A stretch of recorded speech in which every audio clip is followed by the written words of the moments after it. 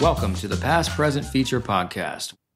In this conversation, Nathan Tape shares his experiences making Off-Ramp, now in cinemas after its world premiere at the prestigious Polish genre festival Splat FilmFest, followed by the New Orleans Film Festival. Nate's biggest inspiration? David Lynch's 1990 film Wild at Heart, starring Nicolas Cage and Laura Dern. Nate dives into the making of his film Off-Ramp, a film about Juggalos, the superfans of the Insane Clown Posse, and their sense of community and chosen family, sharing that he wanted to make a road trip movie that explores the meaning of friendship and belonging. Nate and I also reflect on our time working together on big film sets in New Orleans, where we met back in 2009, I think. These experiences provided valuable opportunities for growth as a filmmaker, such as building relationships in the industry and coming to understand how resilience and perseverance are key qualities for success. That it's important to embrace your own individual journey, and that the satisfaction of completing a film and seeing it come to life far outweighs the challenges and setbacks along the way. Who dat? So good to see you and talk to you, man. Yeah, likewise. Absolutely. Are you still in New Orleans? I am. I'm still in New Orleans. You're never going to leave? I wouldn't say never. I might leave the country sometime. You know, I would love to. Yeah, as I travel, I always, when I'm out of the country, I'm like, I just wish I lived somewhere else sometimes, you know. Yeah. I do love New Orleans. It's a beautiful place. It's unlike any other city in the U.S. So, yeah, it's home, you know. Yeah, I feel like New Orleans is definitely not like the rest of America in many ways. Yeah. And it's the most European city in America, I think. And I think it's a good place to start this conversation because that's the city we met in. That's right. Back in 2009. Oh, yeah, that's right. It was. Of course, it was the Saints Super Bowl year. That's right. Yes, and it made me a Saints fan. So look, 2009, somehow somebody hired me to key grip a short film. And I didn't know what the hell I was doing, but I did my best. And I remember meeting you day one, and you were very nice and very good at your job. And we became quick friends, and you were a huge Saints fan. I could give a shit about football at the time because, you know, basketball from where I'm from, North Carolina. And it was week 8, the Saints season, I think, where the Saints came back down like 21-0 and Reggie Bush had that like 10-yard leap. Yeah. Yeah. It's crazy for me to like experience that first Saints game, at least through a highlights. You were kind of relaying what had happened while we're driving a 3-ton cube truck. That was the thing, is we were driving the 3-ton cube truck, and remember we got lost. They gave us bad directions, and we were in the middle of nowhere, Louisiana, and we were like, had no idea how we were like on a dirt road, and we were like trying to listen to the game, and it was like getting pieces of it. It was, anyway. Yeah, we were like over there near where Britney Spears is from, which is in the middle of fucking nowhere. But anyways, good memories.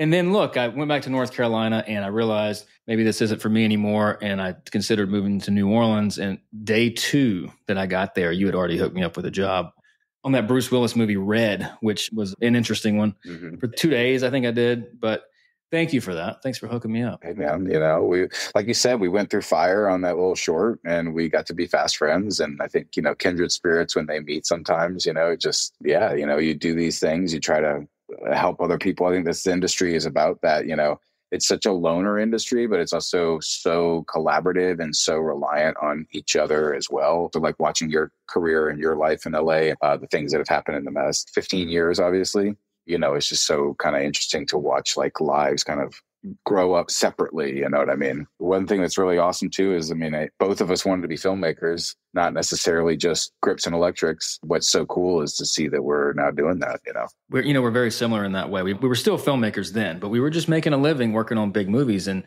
let's talk about how valuable the experience is being on those big film sets. Like you're not just working for a paycheck, you're getting information. You're not just working as a grip or an electric if you're a filmmaker. You're paying attention and looking around at everybody, especially the directors, you know, and it's like, talk about what you've learned, you know, through working on those film sets. Yeah, sure. I mean, you know, it's there if you want to watch it. You know what I mean? It's one of these things that I think I always consider it like the rest of my film school. You know, you went to film school and I learned a lot about filmmaking, but then, you know, going and being on set, it's just an exponential growth from taking that stuff from the theoretical into the practical. And then mainly having to deal with, you know, how things change and how you have to maneuver. And yeah, I mean, just like cinematography wise, like I was electric with Matty Libatek, such an incredibly talented cinematographer. I was so into his work, and to be able to just kind of like meet with him and talk film with him and like talk, you know, just lighting and stuff like like that definitely helped me grow. And all the filmmakers, you get a chance to watch these people and you see the things they do right, the things that don't work, the struggles that they have to deal with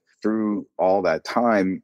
And especially being in a department head position and having to like manage people and manage situations. The main thing I think that I really come away with is that you have to be a problem solver. I think filmmaking is solving problems. And when you work in a larger production, you don't often get the chance to say no. You don't get a chance to say, we can't do that. It's how do we do it? How do we compromise? How do we find a solution to this, issue? There's always issues that come up, whether they are weather related, personnel related, whatever, there's always issues. And I think once you translate that from the big films to the smaller films, I think that those things are totally linked. At the same time, I think sometimes the stuff you learn on smaller independent productions also help me as a gaffer and on bigger productions too, because sometimes a low budget solution is as good or better than a big budget solution, and sometimes they feed into each other. So I think staying open to like those things, and like you mentioned, like being observant and trying to take it in and see what you can. When I made my film, they all came back and we had many, many struggles. And to be able to overcome those, I would not have been as equipped just coming out of film school by any means. One of the things that always stuck with me, my memories of being on this big film set, is how minimal a lot of the best images looked. There's been shows and films that I've worked on where it's like 30 pieces of equipment. And it's like the image is like, okay, some of the best looking stuff was just run and gun or like one or two little pieces of equipment. And I just remember always remembering how it's all about understanding what you don't need a lot of times. And I think being on a big film set helps you understand that too, especially if you're going on as a filmmaker and making your own stuff, And it does help to know how to rig a camera to a car and it safely and to do those kind of things. But, it's not sexy to be a grip on paper, and people might not want to hire a grip as a director early on, but like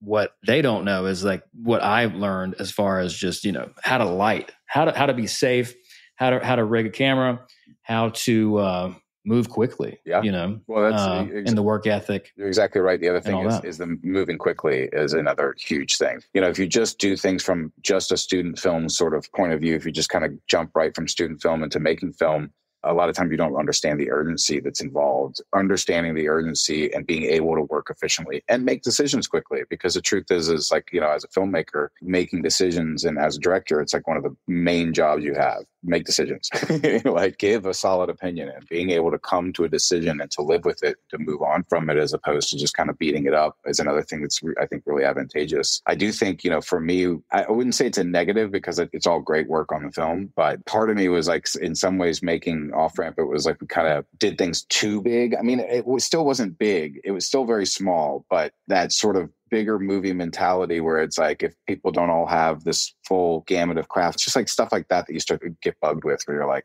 do we really care about the snacks so much? On my next film, I want to try to do something with a really minimal crew, really take it back to like, a very, very small group of people. I want to ask you what your crew size was and just get all up in Off Ramp. But before we do that, it's a good time to push pause and rewind back to your origin story as a filmmaker. And also before that, I want to say on today's episode, we are joined by Nathan Tape, director of Off Ramp, which premiered at the Splat Film Festival in Warsaw, Poland. That's correct. Let's go back to your origin story and tell me a little bit about when you knew you wanted to be a filmmaker, kind of what that moment was and some of the first things you actually filmed. Sure. A movie I reference often as like one of the things that really inspired me to look at movies was like I was a kid and saw Raising Arizona, and it's one of my favorite movies. It always has been. And I was really young when I saw it, but it was the first time I noticed the camera, if that makes sense. Mm-hmm. Before that, the camera's kind of an invisible thing, but then suddenly with like Raising Arizona, I sort of kind of was like, oh, like that's what's being done. I started making little home movies like when I was a kid. I would make weird little things in high school, and I'd take the family's VHS player and like edit on 2 VHS decks and do all kinds of weird little stuff. So that was kind of always something that was there. And I had some like older friends in high school who like showed me some weird movies too. I always was into guys like Kubrick and Coen Brothers and stuff, but then they were like, hey, check out this Fellini guy. And I was like, whoa, this is cool shit, So they kind of started to open my mind. And I probably not a lot of, sophomores in high school watching, La Dolce Vita, I guess, at that time. So I was always kind of a, cinephile nerd in that way. And then when I went to school, I went to undergrad here in Loyola, New Orleans, and like did like film studies and like made my own little things here and there. And then made a short film afterwards, which was not very good. And then decided to go to grad school and went to grad school at Loyola Marymount in Los Angeles. And I did pretty well there. Learned a lot about cinematography, was really involved in that. My films were pretty well received. And when I graduated, I think I thought that my student film would like light the world on fire, like we all kind of do. And, it didn't have a very warm reception at like film festivals that I was applying to. And it's a different world then. I probably didn't put in the right ones and didn't really know what I was doing. I was just like, wait, Sundance doesn't want this. And it hurts. It hurts your feelings. Like, what? They must have got it wrong. They didn't watch it. I think my experience was that I was so sensitive and hurt by the rejection from my student film. I think it's why I like leaned into being in the electric for so much, because I was just like, I don't know if I can take this. I was like, I don't know if I can take the rejection for all this time. I mean, it was always in my head. I always wanted to make films when I was always working on scripts and doing stuff. And it was always like kind of there. But, it was always like that fear of like getting back to that rejection. Oh, this is good though. This is good to talk about, because I think this is important information for people that maybe haven't made a movie or they're in the kind of middle of their first one or whatever. Would you say there's like a level of entitlement kind of sometimes with us, like, or with anybody that's 20 something and or making a film for the first time and submitting to a festival? Of course, you put in everything that you think you have into it, and then you get rejected and you don't get love. I mean, that is tough. After you felt the rejection, how did you kind of move on past it? I don't know if I did for a while. I think in a way, I think it always sort of fed some things, but it probably made me like a little bit more unhappy. And as a gaffer, like I was also like, it's a good job and I was good at it, but I was kind of unhappy and was kind of an asshole sometimes. And like, not necessarily as nice of a person. Like I've definitely grown a lot since then. And so I think I was always feeling, like the desire to really be doing this other stuff and like sort of feeling like I wasn't really fulfilling my destiny and my goals and my dreams. But the other thing is, it's like how many people are lucky enough like we are to even have a chance to pursue their dreams. It's something that I think as you age, you sort of see better. I think there are different filmmakers too. I mean, some people just have it at 26, obviously Soderbergh and Tarantino and Paul Thomas Anderson or whatever, like they just had it. They knew then exactly. And some of us have to go through more of a journey. And I think that I look back at it and I say, I probably would have been a pretty good filmmaker at like 26, but I think I'm a better filmmaker in my 40s than I would have been at 26. Yeah. I'm just more thoughtful about what I'm trying to do. Well, you got the Ridley Scotts of the world who didn't make their first feature until 40, right? And you got Curtis Hanson comes to my mind, R.I.P., one of my favorites, LA Confidential and Wonder Boys. And Michael Haneke didn't even do his first movie till 47, and then he has the most Palme d'Ors of any filmmaker of all time. Like, so I love that. Yeah, I mean, fuck it, I think too, it's just like in life, it's sort of like one of those things. It's like the journey is what it is. I do certainly have moments where I feel like pangs of regret that I didn't make my film earlier and didn't make that change and do those things. But A, what's the point of looking back anyway? And B, you can't do anything. You can't do anything. It's just a waste of time. It's a waste of time. Yeah. And so you got to just look at where you are and be grateful for where we are. But back to what you're saying too, and just to kind of touch on the rejection thing, I think one thing that I didn't, and I think is very hard for students is that they don't understand that like there is actually a place for every film in film festivals, almost. Maybe not every film, but I would say 90% there's like a place for it. It just may not be Sundance. It may not be it's also what the programming team's looking for a lot of times, and it's like if you get rejected by 40 festivals, but one really good festival says yes, then like that's success. You get in where you fit in, and it's also a timing thing and a programming thing. I think being too sensitive is not going to help you out. No, you touched on something really good. And actually, I want to address that because the thing was, I was really sensitive at 26. And this goes back to your initial question, because working in the movie industry made me a lot tougher because you had to deal with really big personalities, very difficult people to work with, sometimes people who just didn't like you. And it's like, what did I do? What can I do? And it's like, it is a tough industry. And also as you know, as in a grip and an electric, there's also this like shit talking brotherhood that also happens inside those realms, which also like very competitive. And it's very like people are always kind of jabbing at each other. And so you have to develop thick skin, and you have to develop a method of coping, I think, really, because we all have to deal with methods of coping with whatever is in our life, whether it's grief or rejection or sadness or whatever. And so I think that that's one thing that like I was very sensitive. And and also, let's be honest, as we grow older, we grow a little less sensitive because we've just seen more and done more. But I would say to young people who are going out with, to festivals now, I would say, try not to be as sensitive. Try to understand that there are like 1,000 factors against you, if not millions of factors against you. It's also what I've discovered too, is like, it really is very much a circle of people that you have to get inside of to get to know. It's just true. Yeah. It's not like it's just nepotism. It's just that all these things, this whole industry is personal relationships. You and I met in 2009. We have kept lightly in touch throughout the years. We've seen each other. I think you came and visited one time, whatever. We've seen each other talk, but we stayed like we follow each other on socials. And I see you're doing a podcast, to reach out, and this is the thing, is that it's those relationships, as long as you are, when you make them, that you keep them. And, I think when you do connect with someone, even if you don't speak as much, it really isn't that big of a deal. I think as long as you still stay, true to yourself and true to that kind of thing. So I think making those relationships really helps. I feel like it took me up until about 2 years ago where I was finally like turned the corner on putting my end result of my project, whatever I'm working on, up on a pedestal too high, to the point where it's like, okay, this is more work. It's passion.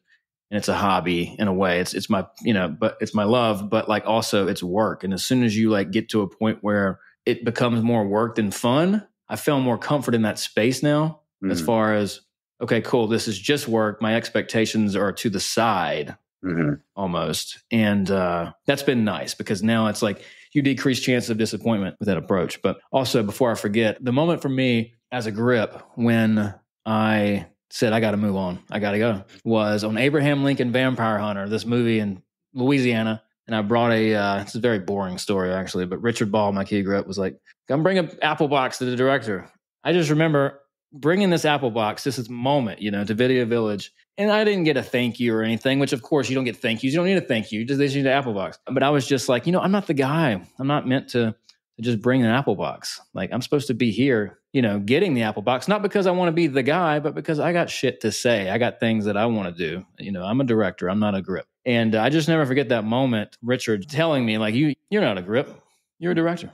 Well, I think that's... he would still hire me. Yeah. Well, he knows, it's you're still trying to, you still got to pay your rent. And that's the hard thing about it. I mean, that's the hardest thing about this, is how to monetize what we're doing. It is such a challenge. And it's unfortunately just getting harder, it seems like, especially for independent filmmakers.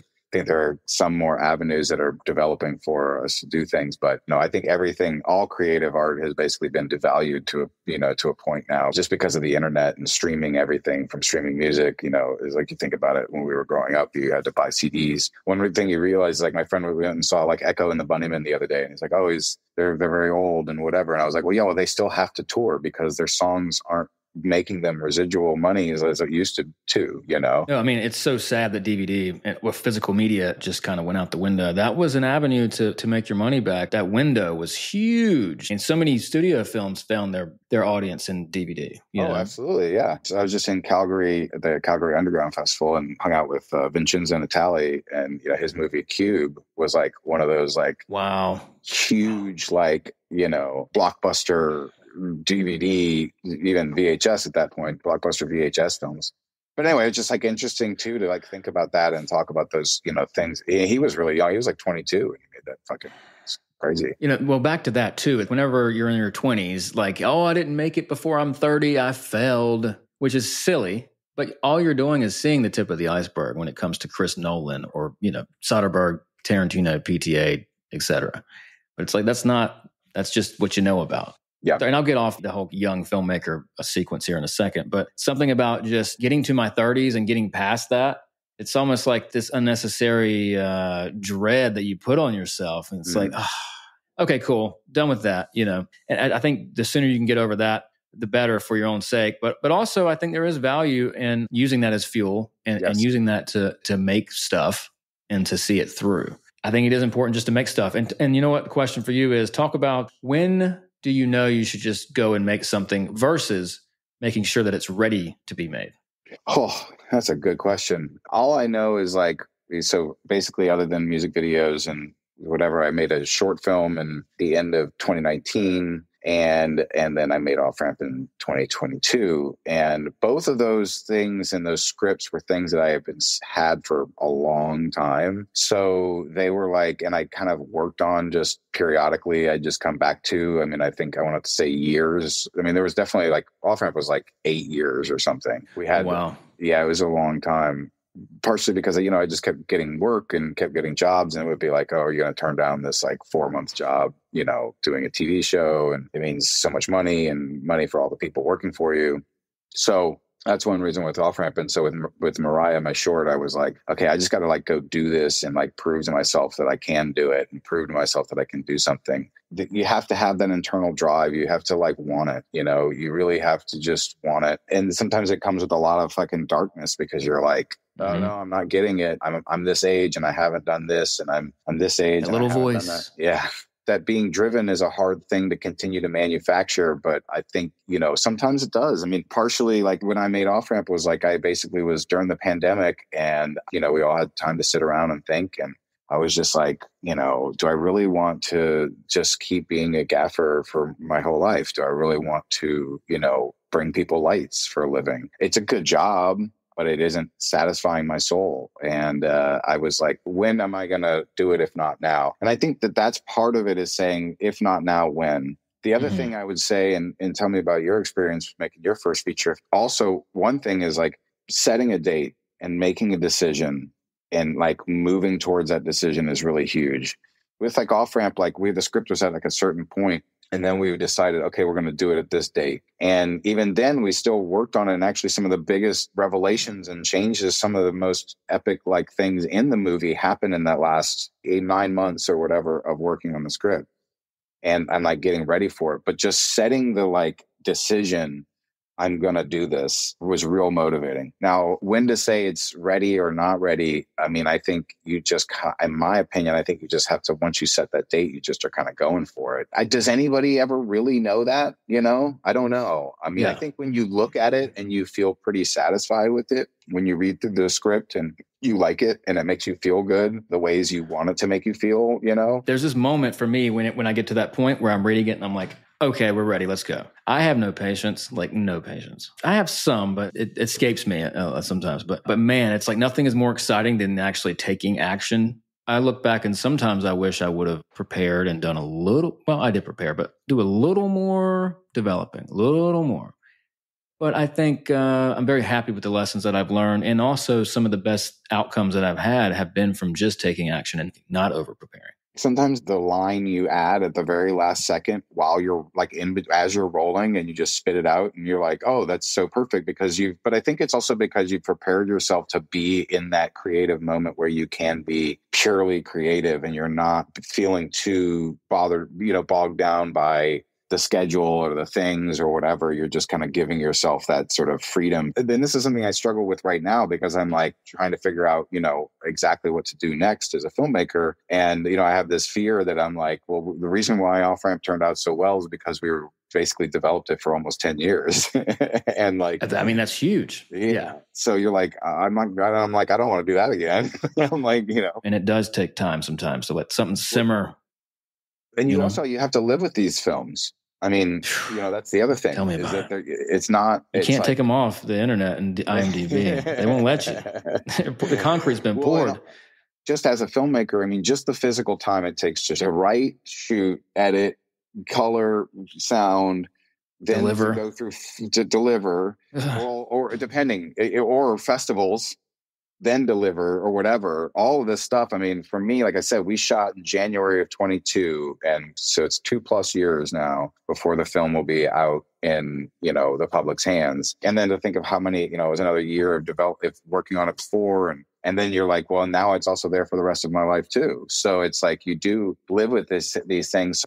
But at the same time, too, it's like, there's other filmmakers. It's just like, it's kind of like people are different. Somebody like Tarantino or Kubrick or, take years and years between their films because they really want to they really work on them that way. Then you have like a Soderbergh behind me who just busts them out. And there's no correlation that I can tell between lack of quality and time spent.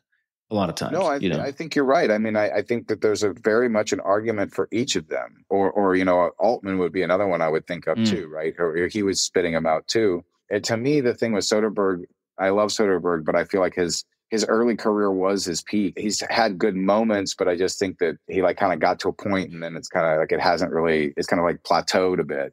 Maybe there have been films or moments in films where I'm like, oh, this does feel a little bit rushed for sure. But then you look at The Nick, that I love that show. It's so good. Yeah. Clive Owen, and he shot that whole thing, shot and directed it in 73 days, I think, the whole season. And I love it.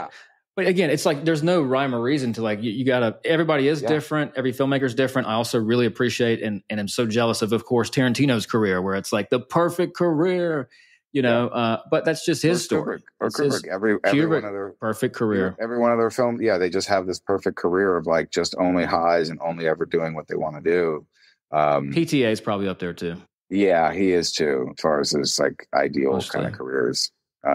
Also, there's a German filmmaker named Fassbender that I referenced a number of times, and Rainer Werner, and he died at 37 years old and made 42 movies. See, come on.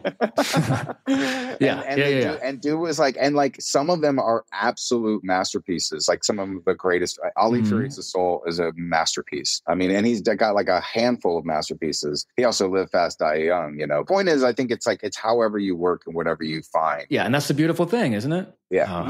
Everybody's different. And I think you just got to take your path and realize that your journey is your own. If you can make a film a year, fuck yeah, and do it. And if it takes you 5, I think, you just got to look within and say, am I happy with this? I mean, my co-writer and I have, since Off Ramp, have written 2 scripts and we're working on a 3rd one. And we're still just is this the right one? You know what I mean? It's I don't know. So I did a film in 2009. I think I had just made it before I met you, or maybe it was right when had I made Half Empty before I met you? Do you remember that small film that we did? Anyways, around that same time in 2009, 2010, I directed it with a friend. We used the Wilmington, North Carolina film community as the crew, and it was enough time in between shows to do that. But anyways, getting that out of my system was everything.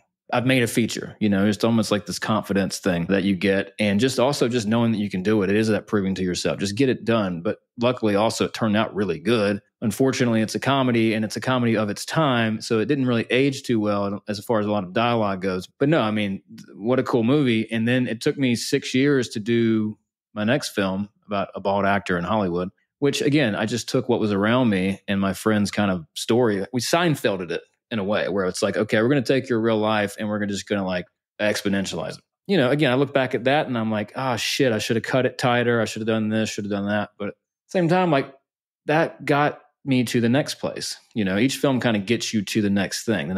And so moving on to finally Off Ramp, as far as we've already touched on developing it and stuff, but talk about, what production was like. And then also leading into the film festival premiere at a Splat and the New Orleans Film Festival. So we shot primarily in January of 2022.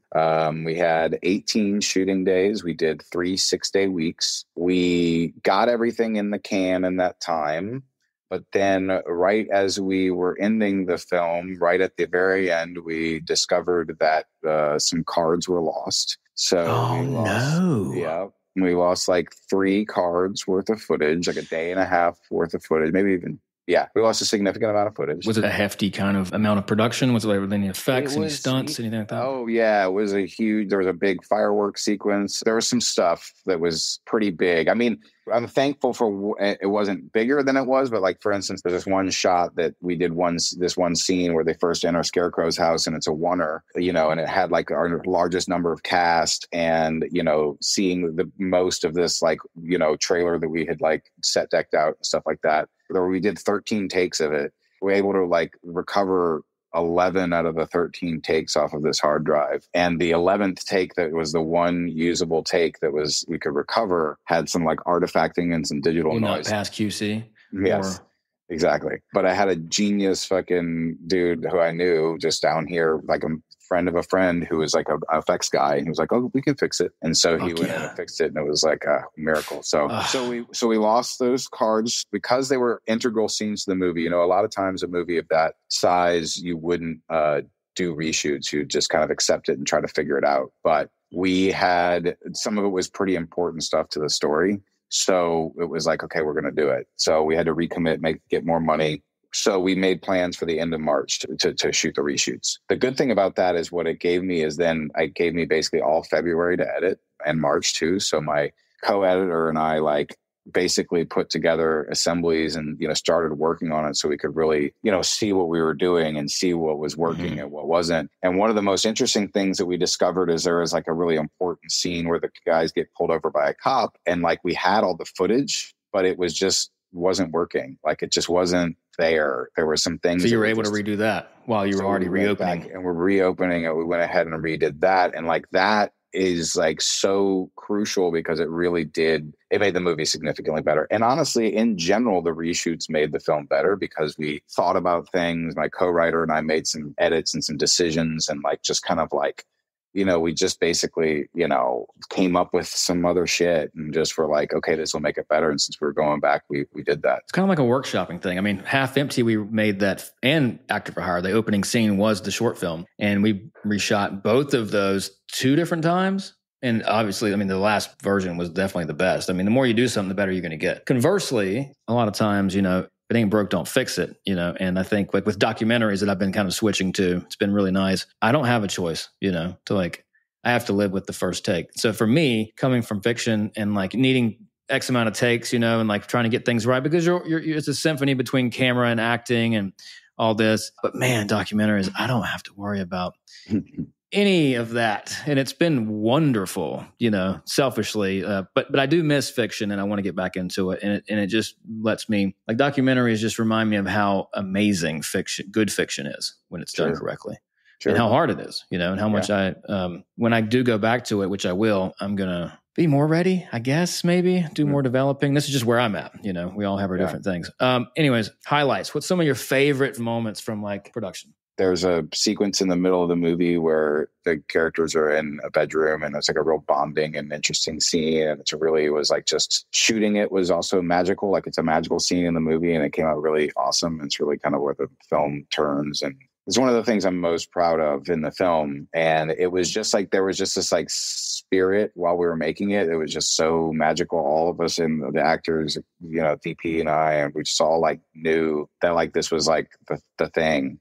It was just those 2 days, we had 2 days to shoot it. And it was just like some of the most fun, emotional, cool stuff I've ever done.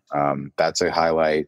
Another one that's a pretty like a low light highlight in a way, but it's a good story is that Scarecrow, who's one of the main bad guys in the movie, the actor, we had 2 nights to shoot the ceremony scene, which was like this big scene and Scarecrow's like the center of it. And we had 2 nights to shoot with him, shoot the scene. And the first night he gets a blood clot in his neck and can't come into work, has to go to the hospital. And we were like, well, we'll just shoot around it. It's independent filmmaking. We can't take the night off. So I sat in his chair and like wore his costume and we shot like, whatever we could, which included a lot of inserts and special effects. I mean, practical effects and stuff like that. And then we crossed our fingers and prayed to the Dark Carnival and The next day, he was able to come back and we were able to complete the scene. And you'd never know. He's incredible in it. His performances are great. So those are some highlights. I mean, it was just a really awesome shoot. I think when you have a script that people are really excited about, I tried to be really warm to all the people. And I think one of the things that I learned so much, again, going back to that learning from being on set, was I was like, when it's my turn to do this,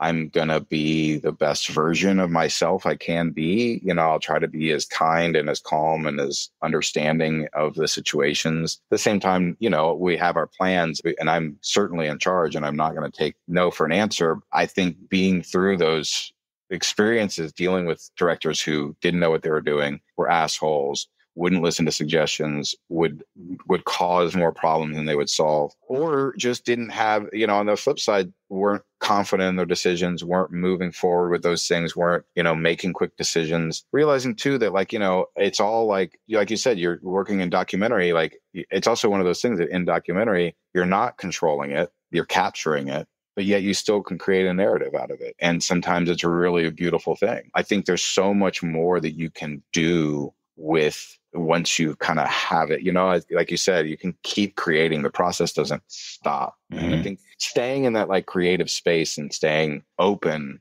to the collaboration. I think that's another thing. I don't know about how you are, but I'm really open to the collaboration because, in one hand, the director always gets the credit anyway. So why not take and the blame? If it's a good idea and the blame. Mm-hmm. And so you're going to get it one way or the other. Yeah, and you mean collaboration with actors, with cinematographer, et cetera, right? I mean, virtually. I mean, I'm pretty open to almost anyone on set. Sure. I mean, I'll shut it down if there's somebody I don't align with. I mean, but mostly your main creative collaborators, obviously. Well, I think best idea wins for sure. Even if I have even for this podcast, the logo or whatever, it's a work in progress. But I'm sending it around to 10 of my people. If most of them like version 3, and I asked them, then I went with version 3 because I was indecisive as far as after that I gave them 4 options. It's cool. Yeah. Hive mind, what's up? It does help to have that. It's good to just ask, what people think, but also it's good for you to know when to make the decision after you get the information, right? Well, I think you have to make the decision. It's our job as a director. You have to make the decision. And it doesn't mean being wishy-washy. It just means being open to a good idea. Yeah. And when a good idea comes, there's not a ton of improv, but there's some. And it's a little bit, it's a line here or there. And usually the actors would ask me ahead of time and we'd talk about it. And almost all the time I would get what was scripted just to have it. And I think when I went back to it, I mean, it was still is that best idea wins. Because it's whatever ends up being the thing. And you realize too that when people are more involved in it, they just give you better work. Yeah. And they feel a part of it. And then they feel some ownership over it. And that's also the thing, I think, going back to what you were saying about being on Vampire Hunter, it's I think, and myself it's you end up feeling like you're just a light jockey or you're just doing something for someone else. And it never feels good to not be a part of it. Mm-hmm. If you are creatively oriented as we are, you may be hey, this is a great job. I can bring boxes to people all day long and get paid this good. Sure. In the first 3 years, I was thrilled. What else you need? No problem. Here's your box, And it is a good job and it's great. And you get to see amazing places and see cool things. Meet new people. Yeah. Look, I wrote super quick segue. I watched The Fall Guy finally last night. And did you see that yet? Not yet, no. The story world is the film set, and just the camaraderie. And I just totally got so nostalgic about, because that's not my life anymore. I haven't been on a huge film set in a long time. I miss the shit out of it. I mean, it's such a great kind of, you're in the army together, I feel like. Yeah. But anyways. Well, that's very true. It is going through a battle together. And I think that's the thing is that you either come out of it for great friends or better enemies in a lot of ways. And I mean, and that's the thing. You and I went through a battle with Terrebonne and doing a short film in the swamps of Louisiana, driving this busted up 3-ton and and just the two of us doing it. And they weren't rude and they were but there was a lot that we had to do. It was hard. And God, I mean, they were understanding. Wow. And even, Zoe, who shot that, she went on to do pretty well. She did Handmaid's Tale. Yeah. Real quick before I forget, developing, we touched on most of it, but where did the idea come from Off Ramp? How did that seed grow into Off Ramp? So, Off Ramp is about Juggalos. We haven't really talked about that much. But Insane Clown Posse. I used to love them in the 9th grade. Yep. If you're not familiar, Juggalos are, the super fans of Insane Clown Posse and all things Psychopathic Records, Midwest group of musical super fans that have been called kind of the last subculture in America. So, back in like mid 2000s, late 2000s, there was a lot of coverage of the Juggalos. Vice was really big into them. There were a lot of podcasts and documentaries and things. And a friend of mine showed me one documentary called American Juggalo. And if you haven't seen it, I recommend it. It's short. It's like 20 minutes on YouTube. It really, it was funny and interesting. What it really introduced me to was the concept of Juggalo family love, which is basically like the idea that if you're a Juggalo, your family, that these people from these kind of different groups of place, they may not have the best blood family in their life. So they have their found family and chosen family. And so I really connected with that. And I just thought that was such a beautiful idea that this maligned subculture of these people who are often mocked and sort of looked at in a certain way and kind of said with a chuckle and these kind of things. I just thought, this idea that they come together and then they love each other in this sort of, more Christian than some Christians kind of way. And I just thought that was really cool. And I thought it would be thought it would make a cool movie to make a road trip movie about Juggalos who really find kind of the meaning of friendship and chosen family on their road trip. And that's kind of where it came from. There were a lot of different versions of it. At first, our film, probably the first versions of the script were even more in line with the Vice stuff, where it was kind of laughing at them almost. And as we got deeper into the script, then we realized, wait, this is the wrong idea. We need to laugh with them and get to know these people. So I went to the gathering of after writing the script, I met some Juggalos online. I got introduced to a few of them, met a few different ones. And I went to the gathering of the Juggalos in 2021 to both shoot B-roll and to kind of just, I was like, I'm going to be a poser if I can't not go to the gathering if I'm going to make this movie. Got to do some research, some recon. Got to do some, and I had done lots of research, right. As far as but it was from my computer and from so continuing to go further down into the pool, if you will. Really go meet these people and spend time with them and not look at them through a lens so much. Sure. That really helped the film because I really got to know a lot of these people. And I think some of them are dear friends now. And I learned so much about the culture, and it's a very cool culture. And these people, this generation and these people who kind of feel like they have no culture have created this culture. And it's also just a crazy thing because community is sort of a dying thing in this country. there's not, we have this very individualistic mentality and not this sort of communal idea just because the word COMMU, and then people are just communism. And you're like, well, I mean, the idea of community is actually how we survive best as creatures, right, and animals.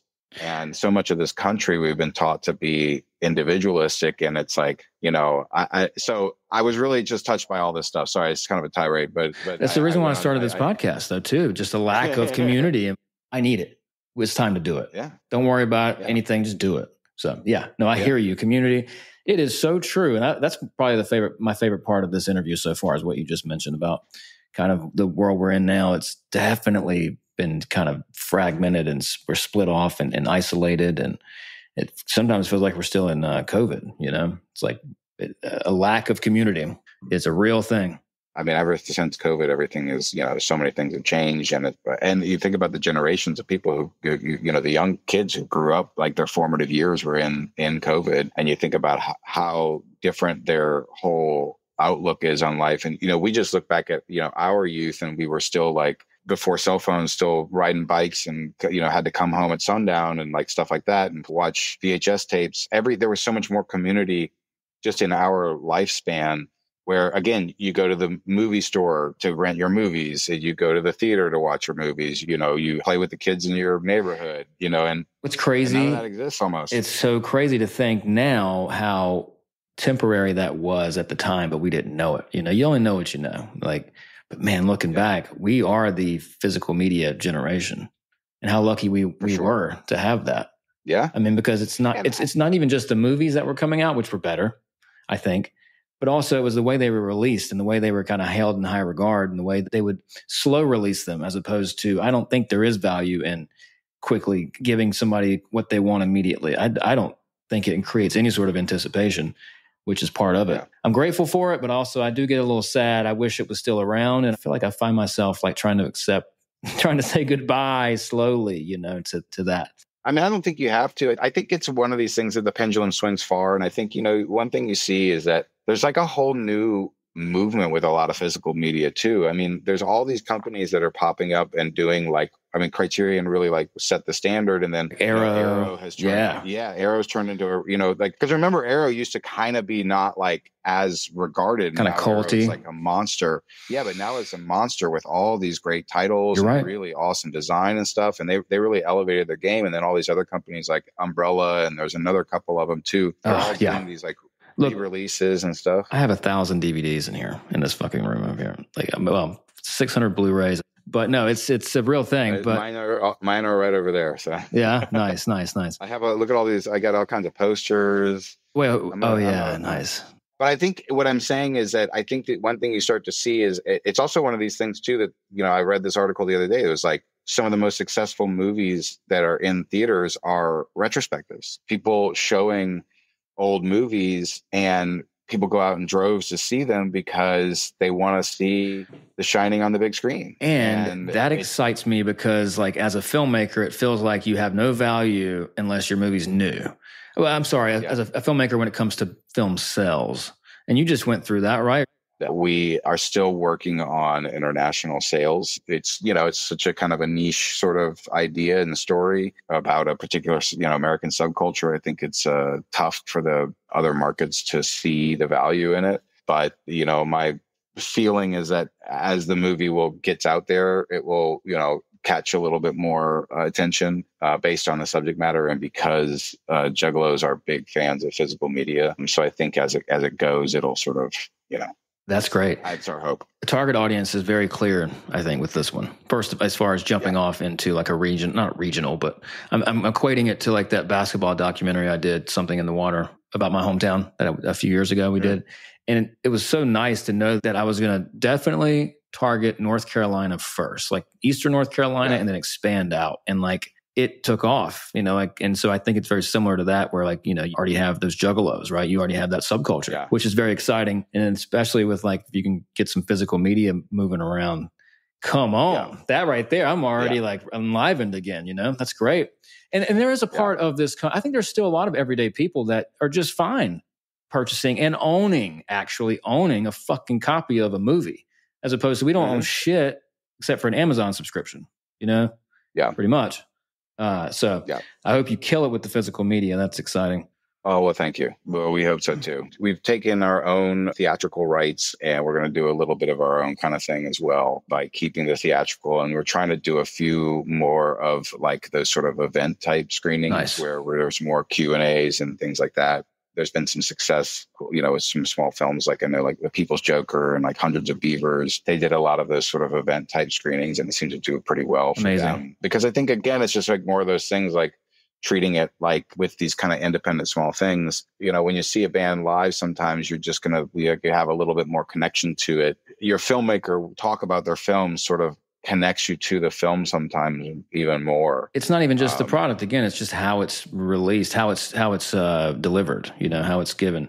Well, and truthfully, we're humans and we want to see humans do stuff. That's it. Look, this last documentary, Bellevue, my man Vincent Zamarco right there behind me, you know, his philosophy that we captured on film, and it's the best part of the doc. It's like it's all about just people are used to sitting around a fire and exchanging and talking and being listened to, and like, it ain't that complicated. We already know the deal, and how we had an analog childhood and a digital social media adulthood. But let's be honest, that's kind of what's happened, right? That's fragmented the community aspect. Yeah. I do think one thing I'd say about some of these festivals, particularly the genre festivals that I've experienced, is that you really do start to sense more of a community, and you start to sense that some of the younger people are actually really hungry for that, and that they really do attach themselves to it.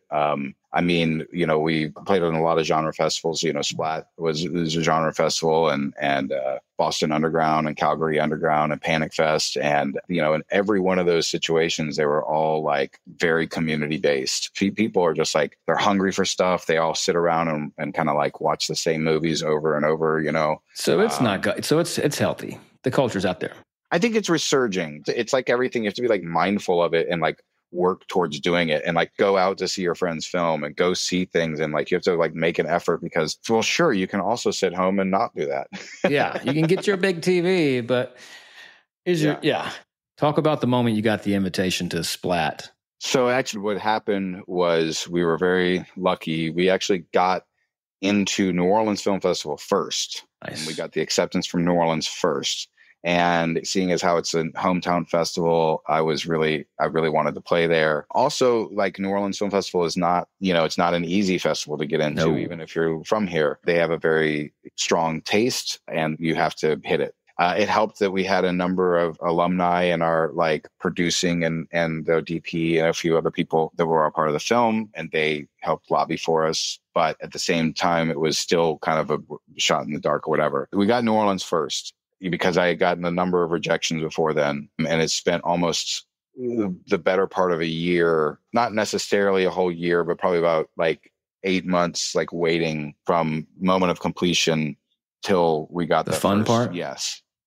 Oh, the fun part. Yeah. It is the fun part when you get accepted, but that 8 months was not fun. Not at all. Sarcasm at its finest. Yeah. It was very miserable. That's when I started seeing my therapist, as a matter of fact. But you got that. That's funny. But you got that invitation, that email from New Orleans. I literally dropped on the floor crying. I mean, it was, it was such a elated moment. I was finally felt we finally have a home. We had gotten a couple of yeses from some really small ones before, but my sales agents kept saying, don't, you can't do that, world premiere status. It hurt every time, because it was like, I just want to show my film to people, God, And then really quickly afterwards, I think within a week of getting New Orleans, the sales agents were like, Splat wants it. And, Splat is part of the Milieu group, which is kind of a pretty like prestigious group of the genre festivals, and particularly in Europe. Well, and there's even more. Fantastic Fest and Fantasia. Just a really cool, all the cool genre fests are part of the Milieu group, Sitches. And so when we got that invite, I was like, oh, okay. So I was like, oh shit, can we make this work? And thankfully New Orleans was cool enough. They were like, we're happy with the North American premiere. Go ahead and world premiere in Poland. That's great. And then it was really cool because Off-Ramp was actually it was the first world premiere in the history of Splat. They had never had a world premiere in their whole festival. Oh, wow. Nice. So it was like actually really special for them and for me. Really, like, I was like, how is this movie going to translate to a Polish audience? Like, both literally and figuratively. It's about Juggalos and whatever. And sure enough, they loved it. I mean, they voted it best film of the festival. Oh, really? And it was all, it was all audience voting. So cool. Also, Poland has shown us love with our film, crime film we made a few years ago called Chameleon. AMC actually picked it up, and it's running in Poland right now in Polish. And I would love to just see this movie spoken in Polish dubs. It'd be hilarious. Wait, that's awesome. So it's playing now, and so how many? And it's been done for a number of years. Yeah, right? My sales agents, they were like, "Yeah, AMC Poland wants it." I'm like, "Excuse me? Yeah, here's some money too." I'm like, "What? Huh? Money and AMC? Yes, what? Thank you. How? What? Wow, okay, awesome. Sure. Yeah. When is it already playing right now? Yeah, I think it started about a year ago, and it's been. They still have the rights, so yeah, maybe it's on repeat. I'm not sure at this point, but just again back to film sales and just like, oh my God, those victories, those victories that you get when you find your home, like you said, when you get your first film festival, that's a legit strong film festival, and you're going to be okay because you're just dangling out there in space. Like, it sucks. But once you get that landing spot, and then beyond the festival, once you get to sales and where you're it seems like you're in the middle of right now, as far as you figured out your domestic sales, and you're now in the process of getting some foreign sales. Man, it's just such a sense of fulfillment and relief, and the circle kind of closing up a little bit. Can you reveal any sort of plans that you guys have so far? What you've talked about, what you're expecting with that? We have set a date of September 6th this year. It'll start out as a SVOD, AVOD kind of thing. Mm-hmm.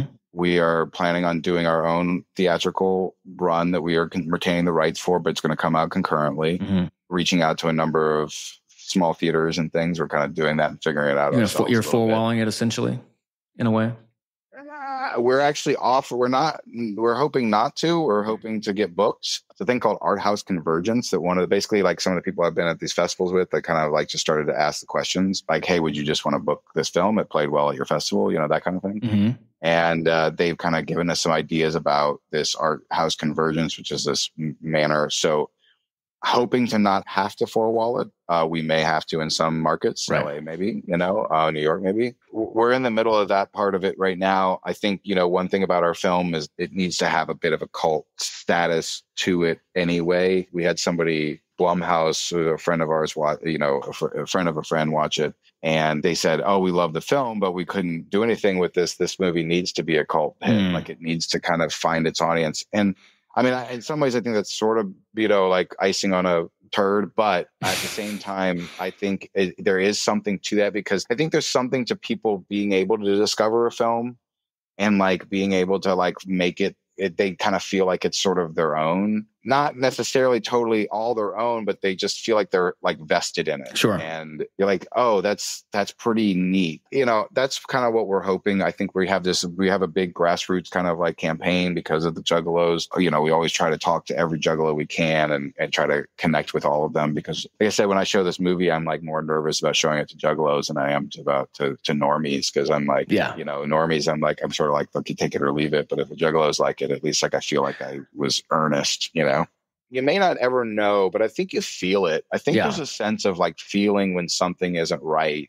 And, I also think that giving yourself the ability to continue to edit your work, meaning like, we had the reshoots, which is something that I never would have thought of in the first place. But after doing it, now I'm sort of like, I almost feel like I have to have reshoots anytime I do a movie now. It was so valuable. This never would have happened if we didn't have that little break to like look at it and put it back. I'm to the point now where I'm thinking about re-editing Actor for Hire, the 2015 film, where I watch it and it's like we just got the rights back from Gravitas Ventures after like 8 years. And I'm like, okay, we got them back. And of course, these buyers judge films based on their year. They don't look at anything very valuable unless it's a new film or unless there's, some low-hanging fruit, a famous face.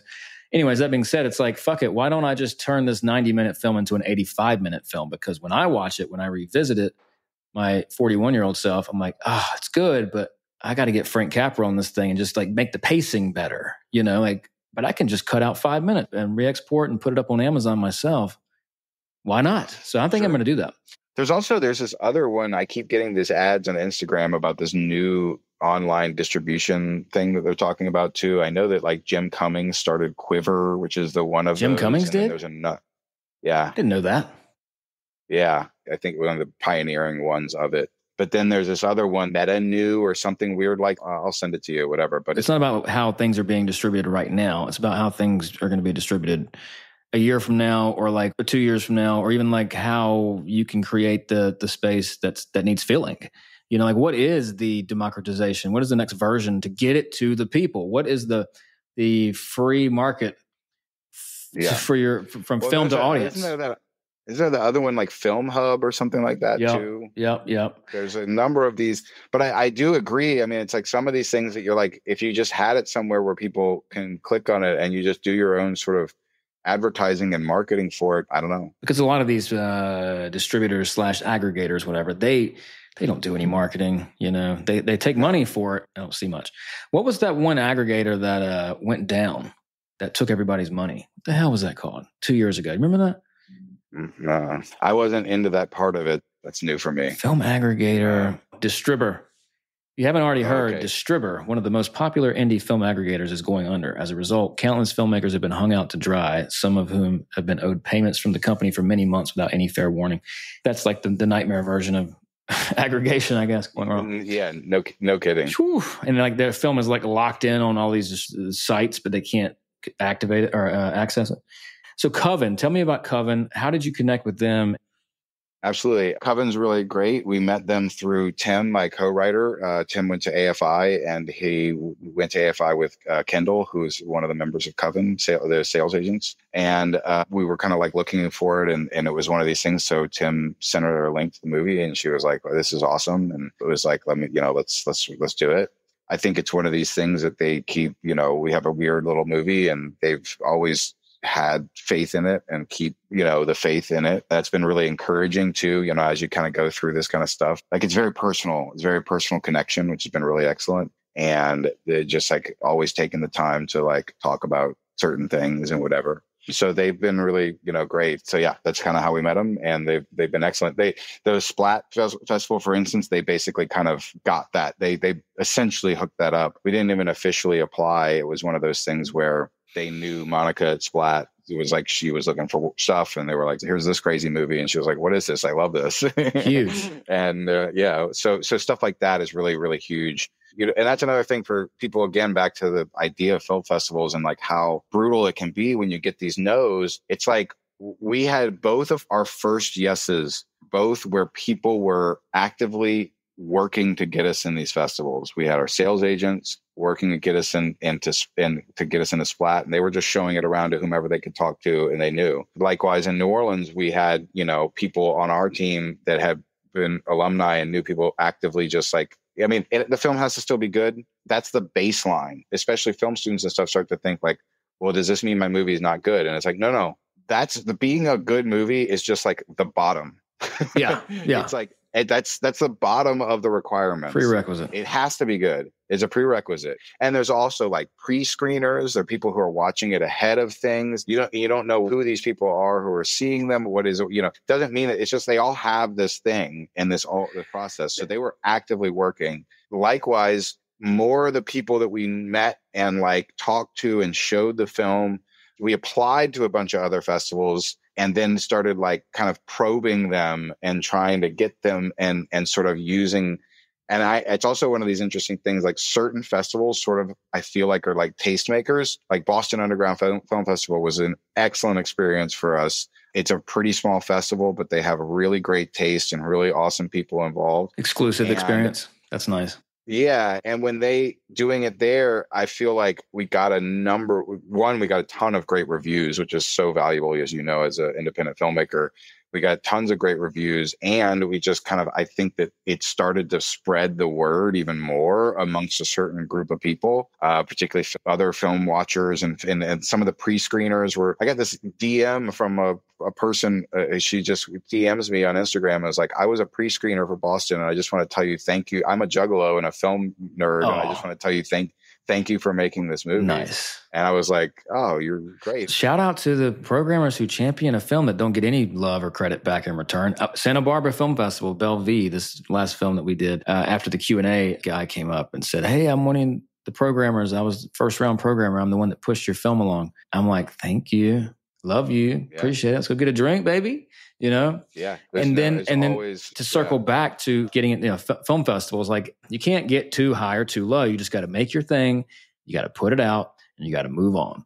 And Werner Herzog, I remember listening to his masterclass, I think it was, and he was talking about how he had to screen some film for some studio exec or something. And the guy, how Werner Herzog is, though he'd be exaggerating, but he was just saying how studio exec came back and said, this is the worst movie I've ever seen in my life.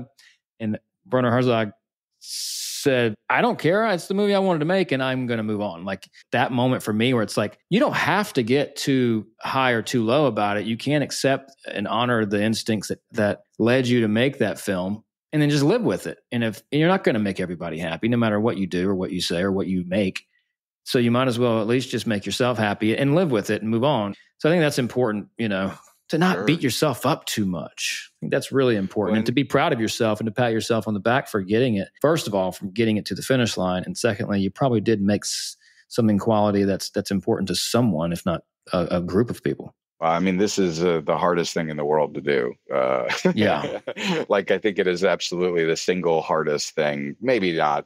There's might be other things, but it's among Very the hard. hardest things to do. And every movie is a miracle. I've heard people say that, and it is the truth. It really is an absolute miracle that it happens. And how lucky we are that we get a chance to fucking do this and make these things and pursue the dreams that we have. And I'll tell you, there is absolutely nothing like, I mean, I cherish every single chance I get to watch this movie with a crowd, because I'm just like, this is so rare. And how many people get a chance to make some piece of art that they've created and have a group of people view it and respond to it is just, I just feel so lucky. And to say what you were saying too is that, you know, I always look back, Rick Rubin says this thing. He's like, there's not a single piece of quality art that has ever been made to please someone other than the audience of the person who's making it, because you have to make, you know, what you think is cool. And if you build it, they will come. I truly believe. And like you said, at the very least, you know, if I made a movie that I wasn't satisfied with because I was working, you know, I was trying to please somebody else, then I wouldn't be able to sleep at night. And at the very least, I'm able to sleep at night, and whatever success or not that it has, at least, like you said, at least we get to make something that we feel proud of. Pain is temporary, film is forever. John Milius.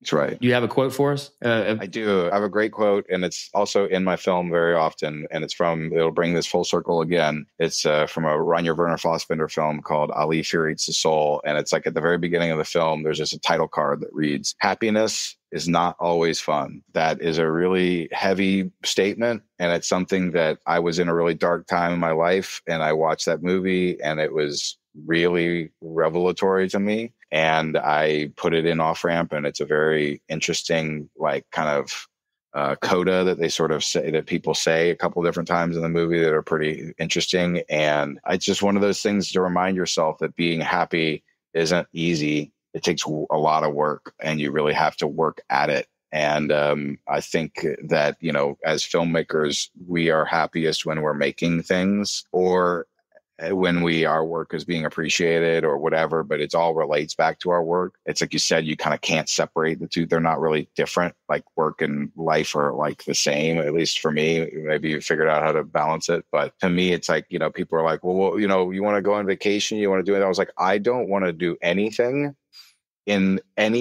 ever other than make movies. That is the only thing I ever want to do, is make movies and watch them. It's just satisfaction. Last question. Past film that's inspired you that's most closely to Off Ramp? Absolutely.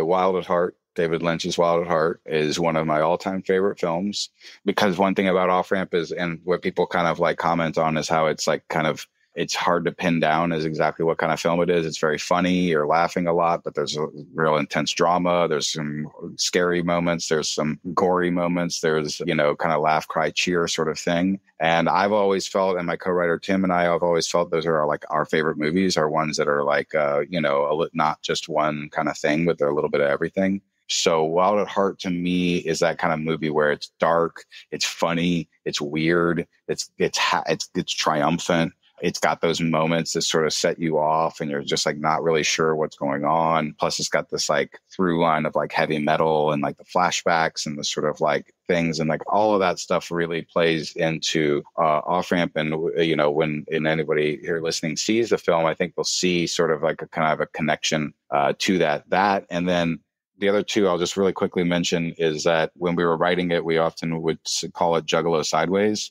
We always liked the idea of like Sideways with Juggalos. I also kept telling my co-writer, I'm like, I want to make like the Terrence Malick Juggalo movie. You know, Badlands is another big reference in that way too, just another road trip. But absolutely, Wild at Heart is like really like that tonal thing, and that thing that, because again, it makes you cringe. It's that David Lynch ambiguity, like, you know, there's like substance, but you can't put your finger on it, right? Kind of vibe, like Blue Velvet or whatever. Like, man, it's a bad boy.